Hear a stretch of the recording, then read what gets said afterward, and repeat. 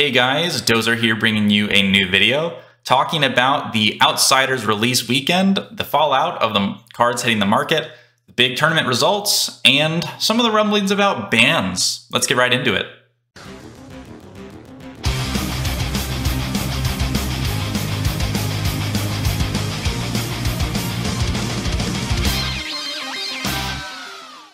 So right off the bat, let's talk about Codex of Frailty. This is the big boogeyman of Outsiders. This is the big card that's on everybody's mind. What's the deal with this card? Well, the big thing about this card is that it's a hybrid card between Assassin and Ranger and allows you to take attack actions from your graveyard and put them face down into your arsenal. At the same time, you give your opponent a Frailty token and give yourself a Ponder token.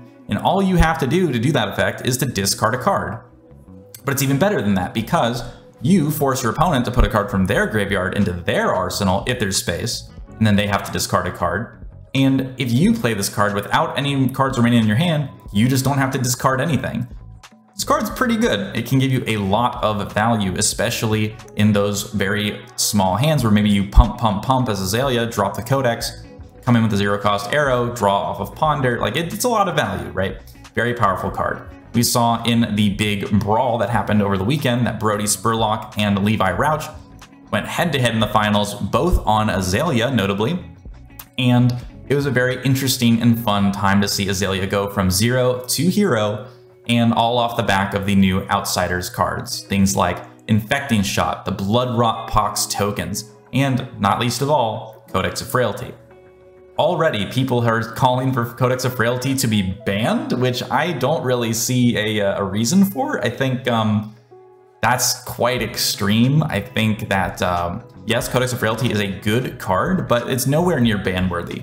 If you think back to Monarch meta with Chain and Art of War for Chain just kind of said, hey, generate 2 free resources and draw 2 cards, because you didn't actually lose the attack action that you banished, because you could just play it because of its blood debt status, right? It was still available to you to play, and you still got all the benefits of the +1 damage, of the go-agains. And so yeah, Art of War was insane for Chain, and he abused it like no other hero. You had people like Oldhim and Icelander using Channeling Frigid, you've had Starvo, right, coming out the gate and just abusing everything. And so we didn't see bans for those, and I don't think we're gonna be seeing a Codex of Frailty ban anytime soon. And on top of that, you know, it's not perfect, right? It's not a perfect card. Yeah, you can give yourself an attack action card. Yeah, you can give yourself that Ponder token, but it's good value over time. But Ranger has been struggling really hard for a long time. And you can't just look at one powerful card in isolation, right? You have to look at it in the context of all the cards around it.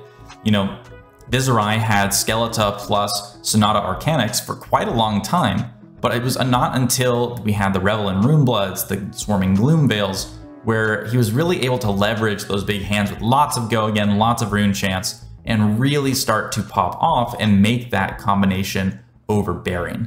I think it's the same thing right now for Ranger and Assassin. You know, these cards are very powerful, but at the end of the day, they do have enough downsides as far as clunkiness of trying to use it, or maybe you don't have the right target in your graveyard yet. You know, these kind of things where it's not going to always be the maximum value scenario, and your opponent's going to be able to get some stuff back too. Like, do you really want to give your opponent a Command and Conquer back or a Crippling Crush, you know, things like this?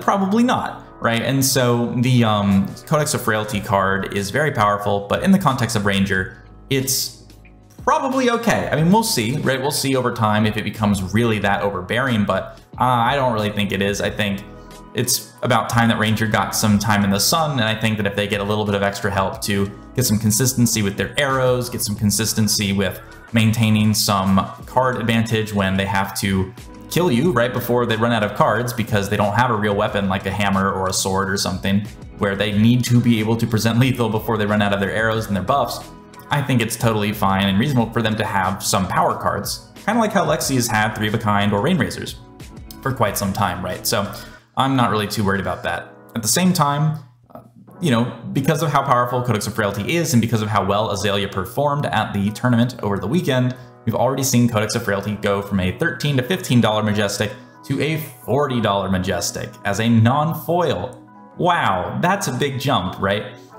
So what I wanted to also just throw a quick side note in here for a minute is, do you need Codex of Frailty to play Ranger?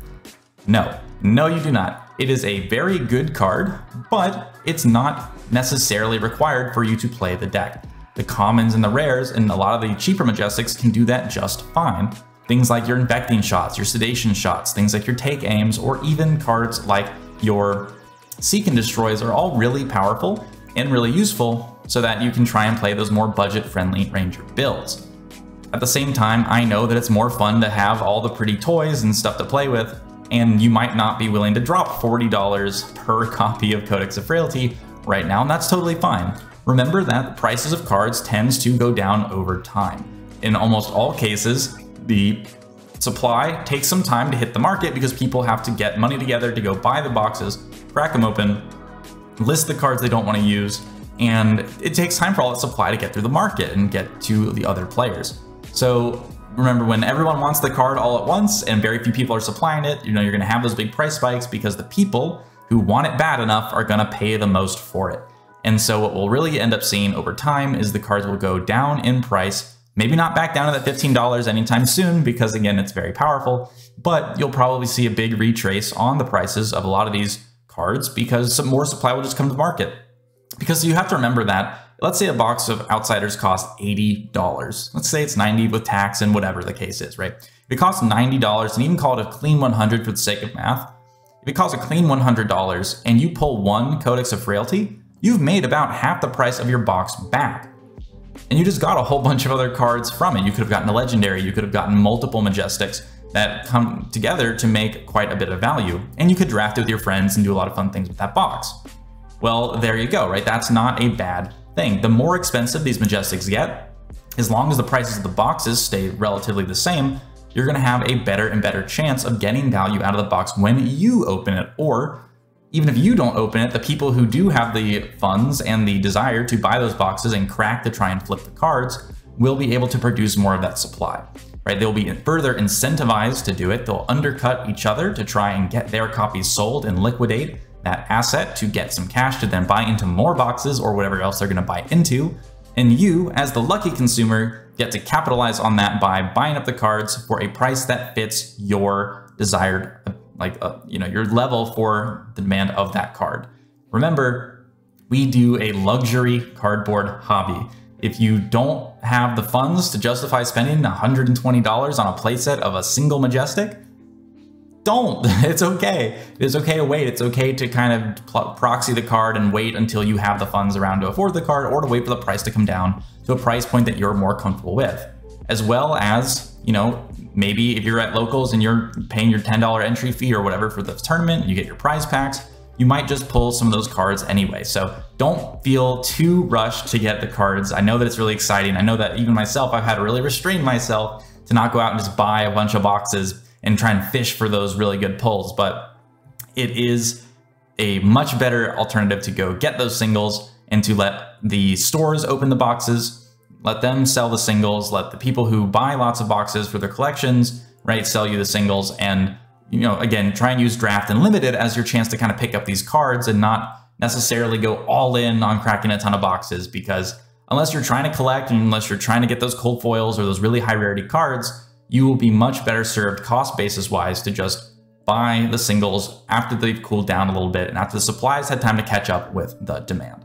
So yeah, Codex of Frailty doesn't need to be banned. It's a good card. We should all be happy that our Flesh and Blood cards are starting to get some value. I understand that, as someone who's been in the situation where you have very little money to spend on card games, it can be really disappointing to not be able to have access to a lot of the meta decks, maybe because you don't have every perfect optimal card to fit in there. But at the same time, just remember that this is a hobby, this is a luxury cardboard hobby, and the LSS, right? LSS, Legend Sorter Studios, has to make profit on their boxes, which has to come from stores buying their boxes, which has to come from stores profiting off the boxes, and them having more value in the singles, more value in the boxes themselves is going to help drive that. And so for the long-term health of the game, it's going to be better for a couple fewer Majestics to be present in the boxes to kind of drive up those prices in the secondary market without breaking the bank. Because remember, if we have to spend, $40 on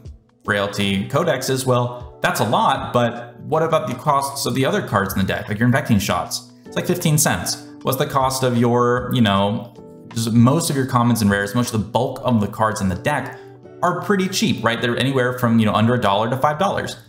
And so with a couple standout cards costing some money, or even maybe just the Skullbone cross wrap, and, you know, if you want to use Tunic, you can, but they're perfectly reasonable substitutes, like the new Trench of Sunken Treasure, which costs, I think, around $40 right now in TCG Player as a legendary. That's very comparable to Tunic in power level. So, you know, you have options to play the game and with those collector's pieces at a more reasonable price point. And again, you can proxy stuff until you're ready to go all in on supporting that playstyle, on supporting that hero, if it's not something you're 100% sure on doing yet. And so, yeah, I just want to throw this out here today to talk a little bit about all the bad feelings that people have been having from the God boxes versus the non-God boxes of Outsiders versus the tournament results of the Ranger, and maybe calling for some bans really early. Again, that's just kind of weird to me, but you know, it is what it is. And to also talk a little bit about urging people to share in some temperance and some patience with me in the market, letting things kind of cool off a little bit, not necessarily getting all in on the hype, because yes, it's very exciting, but we can all take a second, breathe, let the prices come down, let the supply enter the market, and our wallets will definitely be thanking us. So if you guys have any thoughts on how you feel about any crazy God boxes that you had, that you've seen, any kind of duds that you had, some kind of feelings about the set that you're not happy about, or some things you're really excited about, like the new heroes, the new cards, or maybe the price that you got in at the right time, you know, feel free to leave those in the comments and be happy to talk to you all about that. So thanks for watching. I'll catch you guys in the next video. Peace.